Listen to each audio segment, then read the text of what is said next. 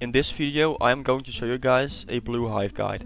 And first let's just start off with the hive build. So everyone knows a blue hive is filled with tadpoles and buoyant bees. You want to have around 18 buoyant bees and around 8 to 9 tadpole bees. Get like 10 or 11 when you macro by yourself. But when you're with other people, just go with 8.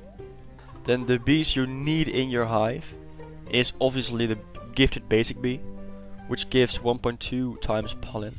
You want to have the bumblebee because you will get more bomb pollen. That's really good for making pollen when you're a blue hive. A bumblebee for more capacity, that's really obvious. You want to have a cool bee for more blue pollen. Stubborn bee for more token lifespan, so you can collect everything you want. Obviously the bumblebee because you will get more bubble pollen. Bucko bee, more capacity for blue fields, and you will need capacity to make honey. You can also get a commander bee, get more crit chance, so you will do more damage and you will get more pollen. You also want to have a frosty bee for more blue bomb pollen, that's also really good. A shock bee for the white pollen and for the token link, you know, that's really good to have. You want to have a diamond bee for more convert rate, because most of the time you will just be converting your balloon. You want to have like 3 or 4 music bees, like if you have toy horn, the bee quip, get 3 music bees, but if you don't have toy horn, you can just choose for 4 music bees. Then you want to have a ninja bee, a little bit movement speed and blue bomb plus, which is really good for more pollen. And if you underfill a little bit, just get shy bee for bee ability pollen. Then you will need a fuzzy bee, gifted for the pollen haze and like everything else. And obviously bomb power. Then for the event bees, you want to have a bear bee, like that's really obvious. A bear bee is really good. Gifted of course. A gummy bee is really good to have for more honey per pollen. Of course the tabby bee. Tabby bee is really good because you will get 50% more critical power. And you can also put your fishes bee in, but if you overfill, just leave it out. But if you underfill, keep this in your hive because it's really good for the blue bomb plus. Alright, now let's go on to the amulet. For the Supreme Star amulet you will need blue pollen, convert rate, pollen, critical chance and bee ability rate. And obviously pop star. And for the rest of the amulets you will need like blue bomb pollen and blue pollen. But I'm not going to talk about that because it's going to take a while. You just want to have blue pollen in every amulet if that's possible. And now let's go on to the macro settings. Okay, right here I have the macro. Do pine tree with thrift comp, of course. I think Elol is the best one, so choose Elol.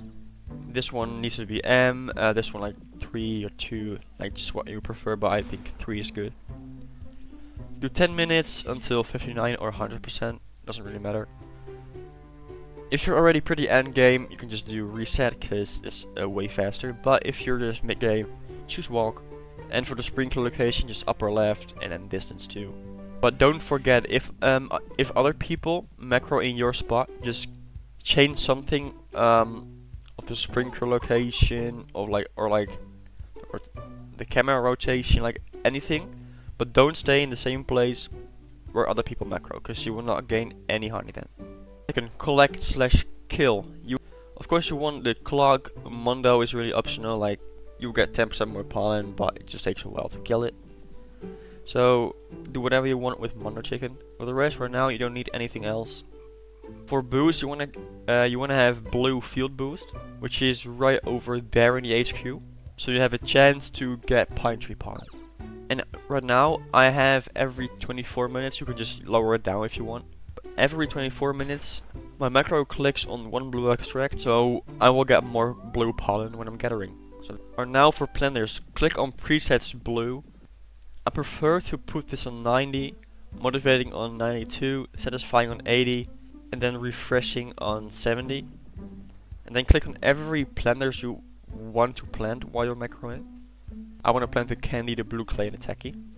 This one is really good because the pine tree you get comforting, the sunflower for satisfying, the blue flower for refreshing, and the spider for motivating. And then do convert balloon I have every 10 minutes. And that's it for the macro settings. And for your And for your bee quips, you want to have around 3 or 2 beesmith tree heads.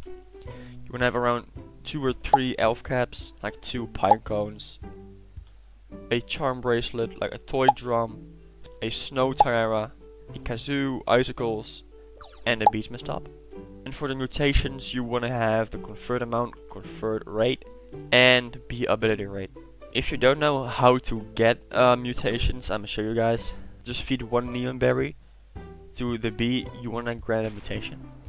And then just feed your bitter berries until you get a mutation, so just do 50 at a time. Yeah, and as you can see, I got convert amount, and that's really good, because you will get more honey from that bee.